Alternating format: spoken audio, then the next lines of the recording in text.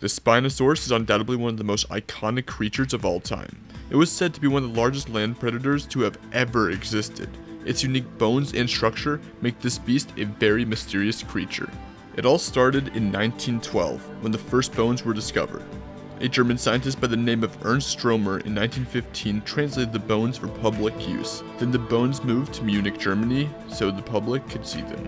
In 1930, Stromer found some new fragments that depicted the Spino's skull and body to be similar to that of other theropods like the Carcharodontosaurus, but it kept its large, iconic spine.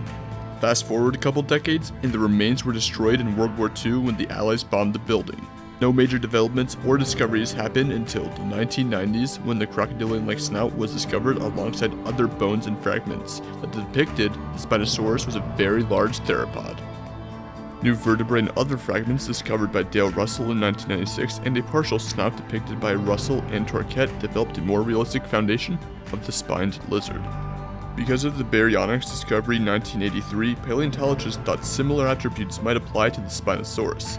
During the late 90s and early 2000s, the Spino was predicted to have a large sail, strong, sturdy legs like other theropods, and decent-sized arms with sharp claws, similar to that of the Spino in Jurassic Park 3.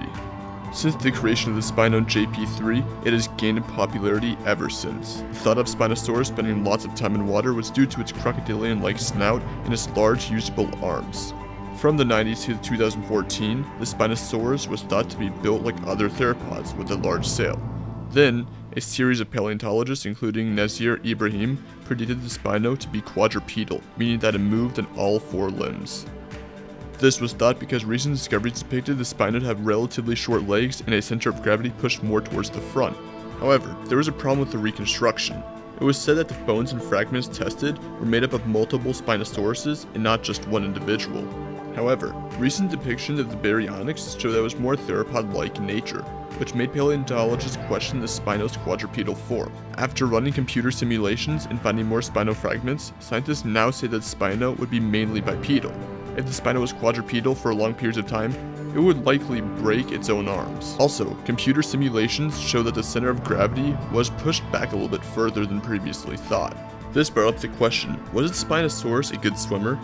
In 2020, discoveries were made on the tailbone of the Spinosaurus. Because of this, it was said that the Spino would be an alright swimmer. It would most likely stay near riverbanks and probably avoid deep bodies of water. So hey, if you enjoy this content, feel free to check out any of my other videos. Don't forget to subscribe and comment on any future videos you'd like to see. Thank you for taking the time to view this video, and have a nice day.